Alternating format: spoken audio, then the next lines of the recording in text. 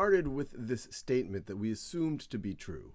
If I am too close to a guinea pig, then I will sneeze.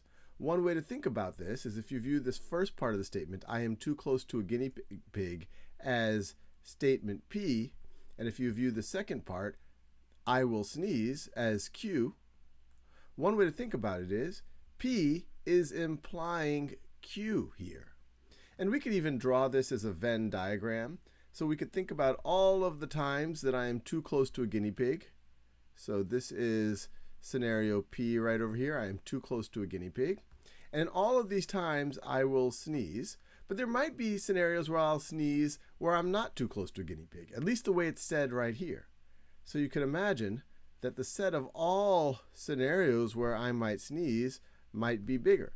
So that would be Q. So if I'm in P, I'm definitely in Q. But if I'm in Q, am I in P? Not necessarily. I may or may not be.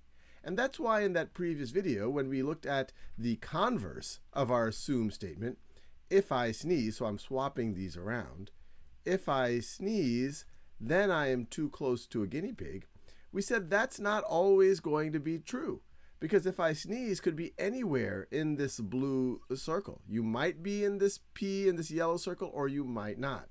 So we said this was false. But what if we wanted that to be true? What if we wanted the converse to be true?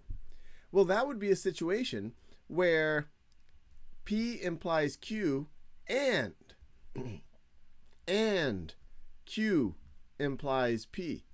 Q implies P, getting the colors right. And so if I were to draw that as a Venn diagram, these circles would perfectly overlap. So this would be P, and then Q would be the exact same circle. So the only scenarios in which I'm sneezing, I'm too close to a guinea pig, and the only times that I'm too close to a guinea pig, I'm also sneezing. So that's Q right over there. But how would I say that? This first conditional statement does not seem to be good enough. Well, there is a way to say that, or the way that's typically said that. Instead of saying, if I am too close to a guinea pig, then I will sneeze, you would say, if and only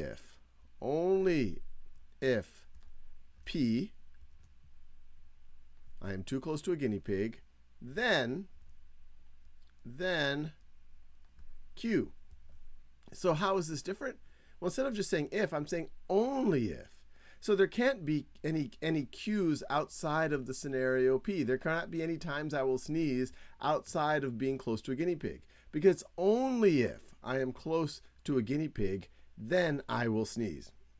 And so if you want, you could pause this video, or even after this video is done, you could see that if we had a biconditional statement right over here, where Q implies P and P implies Q, and if we wanted to write that, what we would do is we would have statement P, we would have statement Q, and in some logic classes, you'll see a bidirectional arrow here.